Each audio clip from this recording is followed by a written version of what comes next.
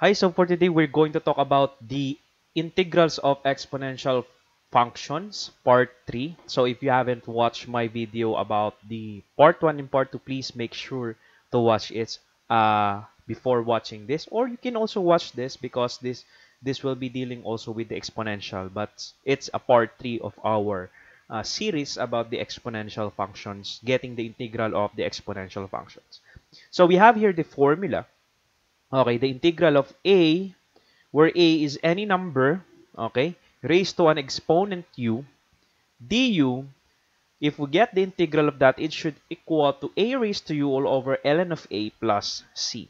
Okay, so the thing is, we're going to transform the variables into terms of u in order for us to use this formula. Okay, so let's try number 1. We have 5 examples here. So we have the integral of 4 raised to 3x dx. We have 5 examples. So what are we going to do is we're going to transpose this integral into something like this. Okay? So we're going to transform the variable x into u. So we are going to let u equals 3x. And if we get the derivative of u with respect to x, because we need to get the dx, so we have 3 dx. And for me to really substitute, okay, all of this in terms of u, I have to get dx. So we have du all over 3 equals dx. So the resulting integral now, when this is substituted, so we have 4 raised to u, which is actually the 3x here, and then we have, okay, dx would now be equal du all over 3. Okay, so we know that we can rewrite the integral as 4 raised to u, then we have 1/3, and we have du. And we all know that one property of the integral is that we can factor out outside of the integral sign the constant that is present inside. So we have 1/3, okay, integral of 4 raised to u, and then we have du. So applying this formula that we have, so our a here in this case is 4. So we have 1/3, okay, and then 4 raised to u all over the ln of 4 plus c. So in other words, we have 1/3, okay, of 4, but u, okay, we have to back substitute the variable u because that is not the original variable. So we have 3x. So we have 1/3, 4 raised to 3x, all over, we have ln of 4 plus c.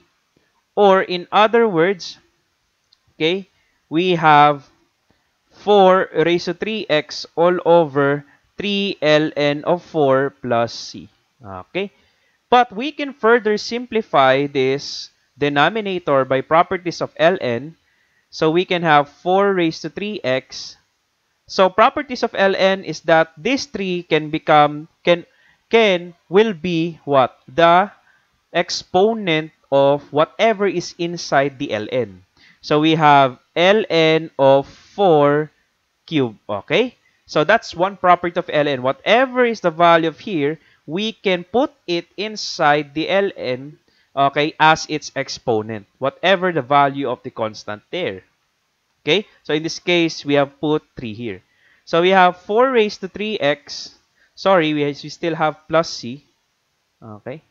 So don't forget the plus c since we are integrating indefinite integral. So we have 4 raised to 3x all over ln of 64 since 4 cubed is 64 plus c. And this should be the answer for this problem number 1. It's pretty easy, right? So the very first thing that we're going to do is to transform the x variable into u variable. So for number 2, we have the integral of 2 raised to 4x dx. Same process. So we're going to let 4x as our u.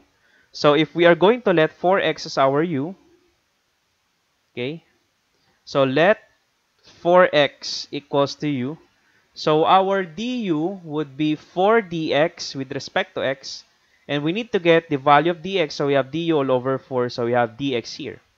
So substituting to our integral, we have integral of 2 raised to u multiplied by du all over 4. We can factor out the constant outside of the integral sign so that we have 2 raised to u and then we have du here. So applying our fundamental formula, we have 1/4, okay? And then we have 2 raised to u all over ln of 2 plus c. So in case, that would be 2 raised to u all over 4 ln of 2 plus c. Okay? So what are we going to do is we can have 2 raised to u all over ln of 2 raised to 4. Okay? And then back substitute the variable u. U equals 4x. So we have 2 raised to 4x all over ln of 16 plus c. And this should be our final answer for this one. Okay? So let's try number 3. Integral of 5 raised to 3 minus 2x dx. Same process that we are going to do is that we are going to let u as 3 minus 2x, differentiate u with respect to x, that's negative 2 dx. And I'm going to get dx, so we have du all over negative 2 equals dx. Now it's time to substitute. So we have 5 raised to u. Then we have dx is du all over negative 2. So I can factor out negative 1/2 outside of the integral sign so that we have 5 raised to u and then we have du here. So what are we going to do is we have negative 1/2. Then we have 5 raised to u all over ln of 5 plus c. Okay. So we have negative 5 raised to u all over 2 ln of 5 plus c. But we need to back substitute the value or the original value of u.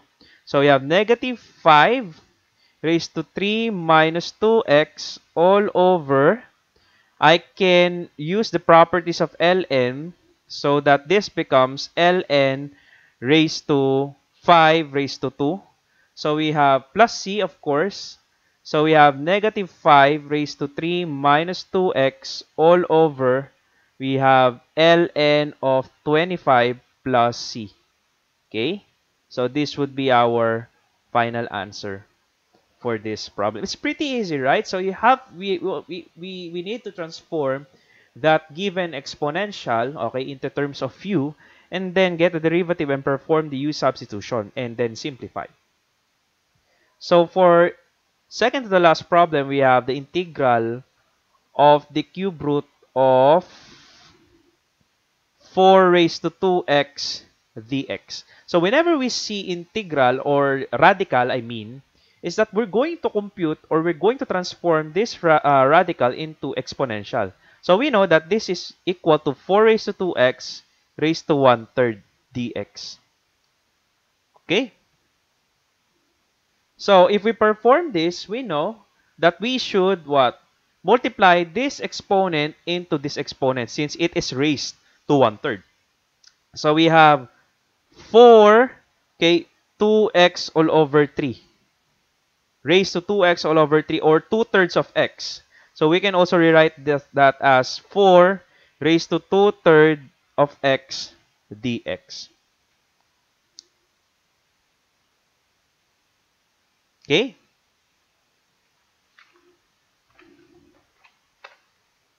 And of course, we have to let u equals 2/3 of x.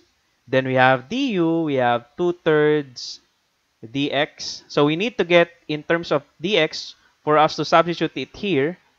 So we have 3/2 du equals dx. So now this integral becomes what? Integral of 4 raised to u multiplied by the dx, which is 3/2 du. So we have 3/2 du. So factoring out the constant, so we have 3/2 integral of 4 raised to u, then du, and then apply the formula. So we have 3 halves 4 raised to u all over ln of 4 plus c. Okay? So we need to back substitute the value. Okay? So that now we have what? 3 halves, okay, 4 raised to u, which is 2/3 of x. Okay? Let me just rewrite. So we have 2/3 of x all over ln of 4 plus c. So it is better to write this answer as it is. Okay? Why? Because the numerator is not 1. So 3 cannot be multiplied directly by 4. So you can also use the properties of ln that we are trying to do a while ago. But this would become ln 16. But we have 3 here. So our answer would become 3, 4 raised to 2/3 of x all over ln of 16 plus c. So you see, it's much more neat. Okay, this is also correct.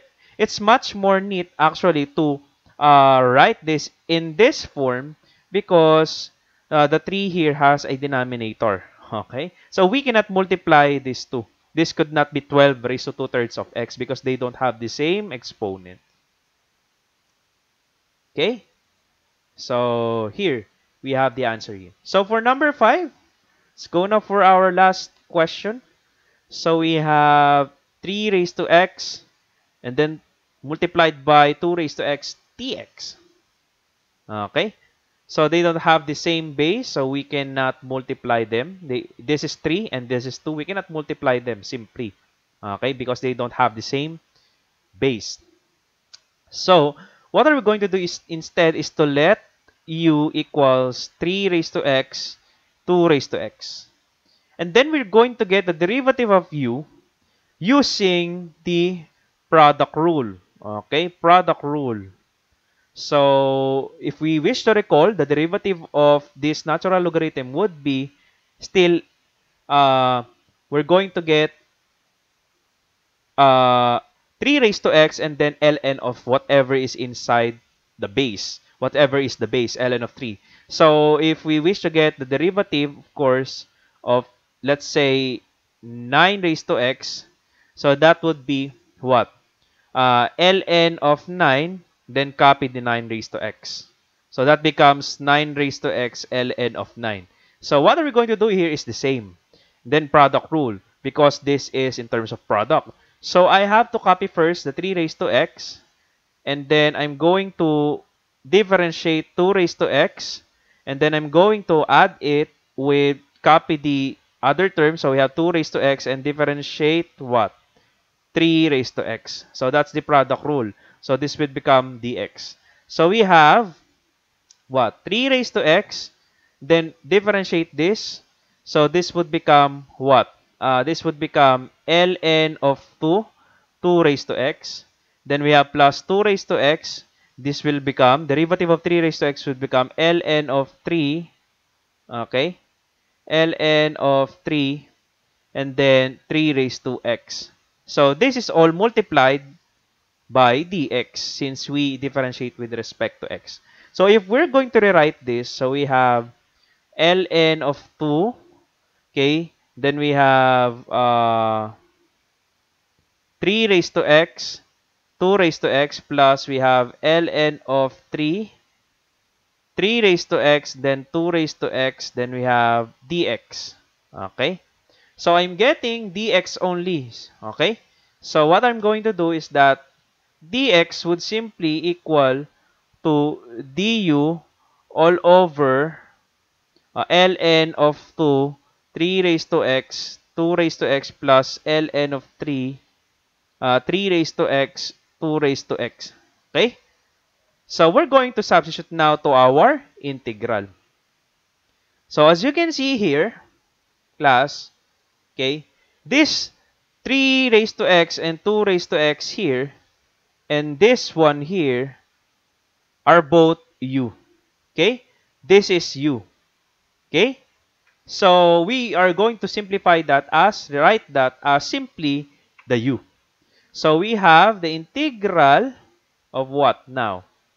We have now the integral of, wait, integral of 3 raised to x, 2 raised to x, that's u. How about the dx? Dx equals this one, okay, this one. So we have du all over, okay, we have ln of 2. And as I've said a while ago, that this 3 raised to x, 2x equals u. So we have u plus, we have ln of 3, ln of 3, and then this is another u. So we have u here. So again, if I'm going to simplify this, I can factor out u. So we have u ln of 2 plus ln of 3. Okay? And as you can see, this u would cancel. So we have the integral of du all over ln of 2 plus ln of 3. And ln of 2, ln of 3 is constant. So therefore, we can factor that out outside of the integral sign. Hence, okay, we leave integral of du in the integral. So we have what? The integral of du is simply u all over ln of 2 plus ln of 3 plus c. But again, we have to back sub. U equals 3 raised to x multiplied by 2 raised to x. So we have 3 raised to x multiplied by 2 raised to x all over ln of 2 plus ln of 3 plus c. And that's how we get the integral for this last problem. Okay, I hope you learned something from this video. This is a part 3 of our integrals of exponential functions. So thank you so much for listening, and God bless you.